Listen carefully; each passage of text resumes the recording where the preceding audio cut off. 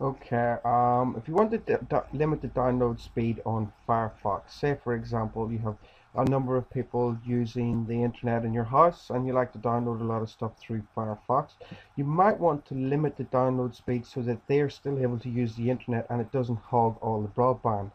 Now, it could work for maybe streaming movies, or it could work for limiting other programs aside from Firefox. Now, basically, the best program for this that I know of and that I've heard of and that everybody seems to be using to limit the download speed for Firefox and other software is NetLimiter. With NetLimiter, it's a fully functional software. Basically, what it is you can choose the maximum download speed for certain services running on your computer. So you would look for Firefox, or maybe, as you can see here, Yahoo Messenger, or you might have